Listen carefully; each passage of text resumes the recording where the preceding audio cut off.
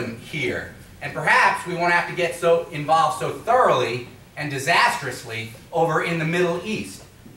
You recently proposed a bill that seems reasonable, logical, and seems like it's got a bit of a sense, that until we can vet some of these people a bit more properly, maybe we should not be accepting some of the immigrants from certain countries that have large Islamic radical terrorist organizations. But 89 senators said, no, no, no. We have to continue to allow mass immigration. We have to have open borders immigration. Anybody who wants to come here needs to come here. Now, the FBI director, Comey, recently said, we cannot properly vet all the people that are entering the United States. Now, when the FBI director says that, you'd have to say that your legislation seemed to be something proactive and practical to solve a problem. But unlike Lindsey Graham, who's a complete lout, and I can't stand him, he just says, let anybody in, and we're fighting forever. Let me respond to that. I think you made some good points. One, I think that the Achilles heel of people like Rubio or Graham is they want to profess to be so tough, and we're going to fight them over there, and we're going to, you know, make the sand glow and all that stuff. But if you're going to do that, but you're going to let everybody come in with no scrutiny, then I don't think you're really strong on defense if you're not going to defend the border first. We have to realize that starting with 9/11, every terrorist act that you can point to in our country came through the legal immigration system. That doesn't mean we should never let anybody come to our country, but it does mean we need to be careful about who comes to our country. The 19 hijackers that came for 9/11 all came with a visa. 2 of them said they were students, but didn't enroll in school or weren't in school at the time. So should we police the student visa system to say, if you're coming from Pakistan, we have to know that you're telling us the truth and you're going to school? Without question. But 15 years later, we're not doing it. The president says, well, refugees are all, that's just women and children, and you know, there's no risk at all. I live in Bowling Green, Kentucky. 2 Iraqi refugees of age 20s to 30s came to my town and immediately tried to buy Stinger missiles. It turns out when we actually did the vetting, after they were here buying missiles, we found that one of their fingerprints was in the database on a bomb fragment from Iraq. He was already committing terrorism in Iraq when we let him here as a refugee. Is there the possibility that people are going to use our normal visa system to come here to attack us? Absolutely. And we need to know that. There are 11 million people in our country illegally right now. 40% of them came with a visa legally and then overstayed their visa. But we don't seem to care. We don't know who they are, we don't know where they are, and if you apply that to the Middle East, we have 150,000 students that come from the Middle East each year. Many of them are good people, many of them love America and it's good for them to come. However, if 40% of them are overstaying their visa and we don't know which ones are the good ones and which ones are the ones intent on attacking us, that's foolhardy just to have a wide open door. So what I've said is we need to push pause, and while we're pushing pause, develop a system for having some scrutiny. We already have a program called Global Entry. Global Entry is like the frequent flyer program. You do a background check, and if you're a legitimate businessman from France or Algeria or Pakistan, maybe you do get to keep coming, and it's pretty easy. But if you're a 25-year-old kid in the high-risk age group from a high-risk country, and you're not willing to go through the background check, then maybe you need to wait a while. And we actually did turn down a few of the hijackers. In 9/11, there were a couple of good immigration officers who turned down people who had a suspicion about somebody. One of the hijackers that we caught in advance, they call him the 20th hijacker, Moussaoui, was a French citizen. He came with no visa. And this is a big risk, and this is what we're talking about, and we're fools not to talk about it. All of Europe, they've traditionally been our friends. They come with visa waiver, no visa for 90 days. The problem is the people who attacked in France were all French citizens. Every one of them, if they're not on a watch list, could get on a plane and come to America with no scrutiny. So I'm not, you know, I have many friends from all around the world, people who were born everywhere. My family were immigrants at one time. I'm not against immigrants, I'm not against Muslims. But I am for saying that we have to have stricter rules on how we let people come, and if it's a little bit of a waiting period to get into global entry or to get into a frequent flyer program, I think that's the least we can do. And it does amaze me, though, that the bill I put forward, the vast majority of people, the Rubios, the Grahams, all oppose that. And I I don't think it's consistent for them to try to profess their big, for defending the country if they're not willing to start by actually defending the border. Yes? Senator Paul, approximately 14.6 of Americans live below the poverty line. What's your reaction to that statistic, and what would you do to rectify that? 14.6 million, right? 14.6%. The question is about what we do about poverty. What do we do about those who live below the poverty line? We've had a war on poverty since the 1960s, and I somewhat jokingly say, though, I think poverty's winning. We've got a war against poverty, and unfortunately poverty's winning. We're not a lot better off as far as percentages than we were in those days. Now, you can argue there's a little bit more of a safety net than there was before 1964. But if you argue, is there less poverty? There's still the same amount of poverty, and some would argue maybe even more poverty than there was. We've tried the idea of direct grants. Like in my state, I have 2 areas of significant poverty. We have a poor urban area in Louisville, and I have all of the Appalachian Mountains, which are poor and mostly white and rural. We've tried. We have Appalachian rural development programs given millions and millions, probably billions of dollars over 40 years, and it doesn't seem to have changed anything. What I've been arguing for is a different way of looking at poverty. Instead of sending your money to me in Washington and then begging to get some back, and then I have $1 million and I'm going to bring it to you and I'm going to give it to you and say, I'm going to fix poverty, you create jobs in your community. Well, the problem is I have no idea who to give it to. So if I give it to John Smith in the Appalachian Mountains and I say, John Smith, start a restaurant, 50, 60, 70% of people who start restaurants fail. So if I give it to the wrong person, I didn't create any jobs. What I would rather do is, Andy has a restaurant. He's been in business how many years? That one, 9. 9 years. So he's proved that he can do it. I'm not making him a good businessman. People vote every day on whether he's going to succeed, and he has a payroll, and he has a bottom line, and he has to please you. You vote on whether he is successful. So what I would rather do to help poverty is to help a business in an area of poverty by lowering their taxes. Rather than me say I'm going to start a new business, I often give it to the wrong person. So let's say instead of the $1 million coming to Washington, then I bring it back to Appalachia, what if I leave the $1 million in Appalachia? And so what I would do is I would carve out areas of high unemployment and high poverty, and I would dramatically lower their taxes to leave billions of dollars. So my plan would leave nearly $1 billion in West Louisville over 10 years.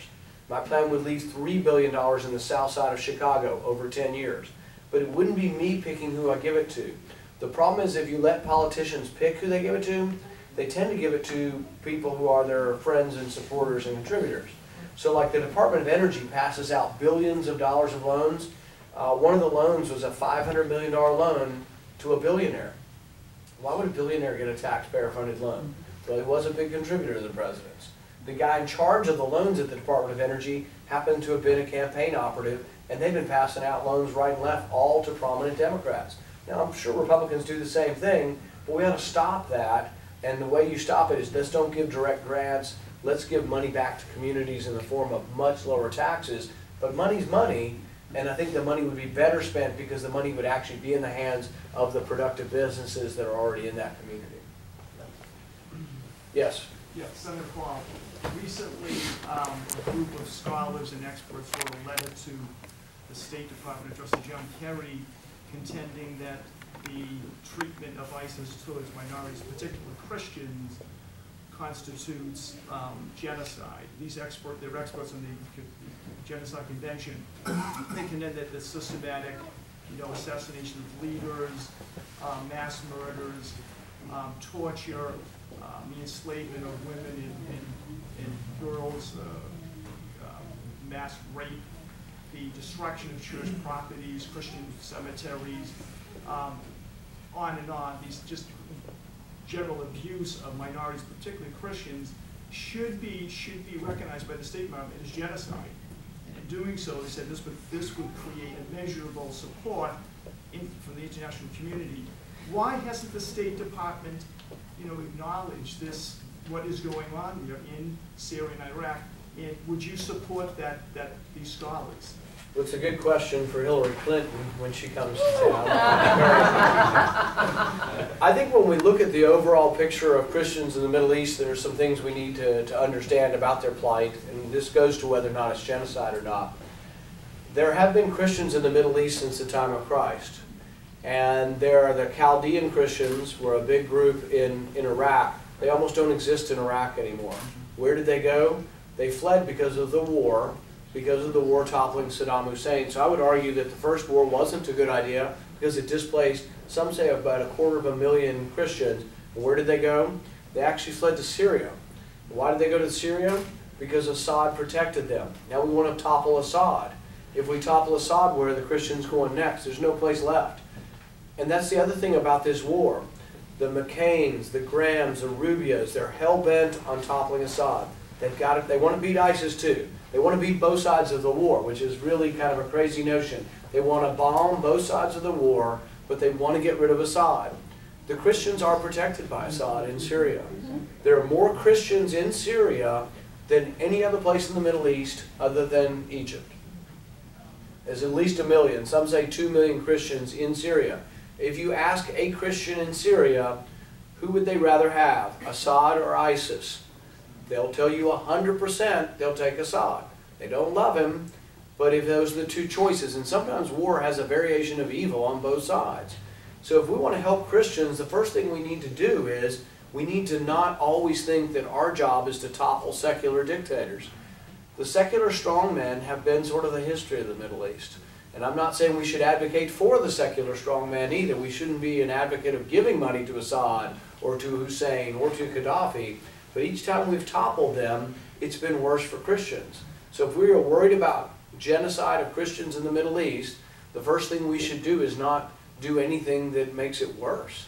And so I think most of the things that we've done in the last couple of decades have actually made the genocide of Christians more possible. What do you do now?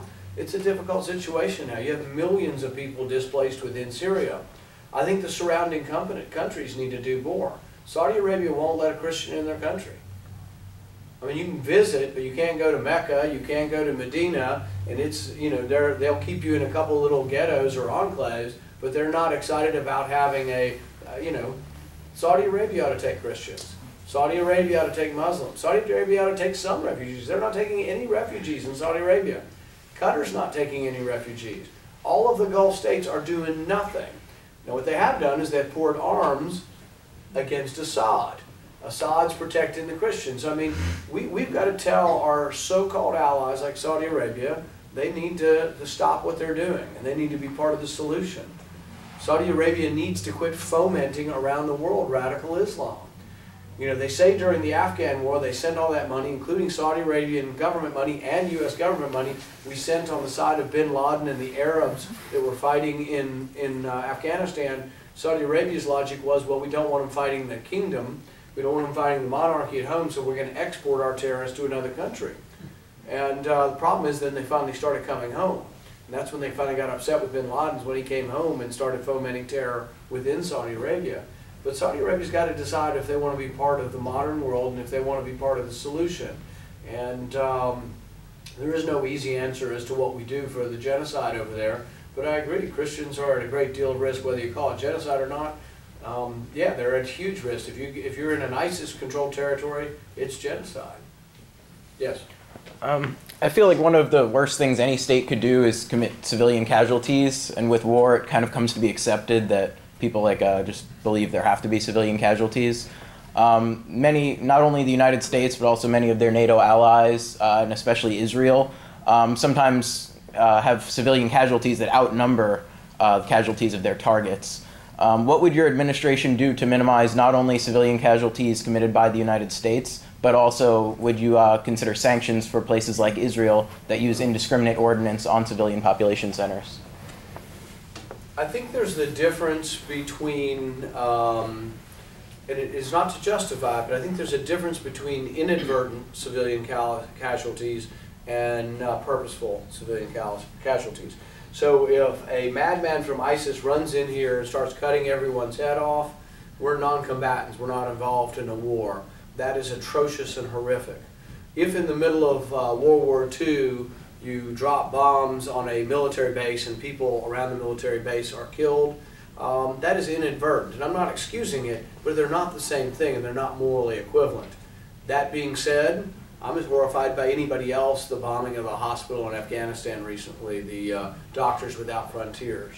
I wouldn't be bombing anybody in Afghanistan now. I think our mission is long over in Afghanistan.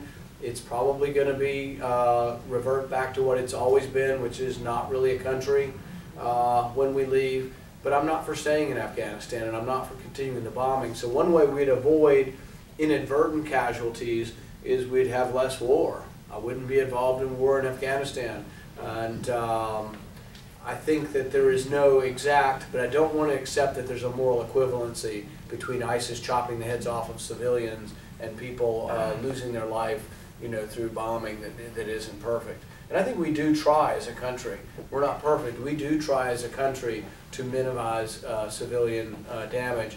And I don't blame our soldiers. I blame our policymakers for why we dropping bombs in Afghanistan at all anymore. We have no mission in Afghanistan anymore. There's not anything that I can think of that we would be bombing people for in Afghanistan. Maybe one or two more? Yeah. Thank you.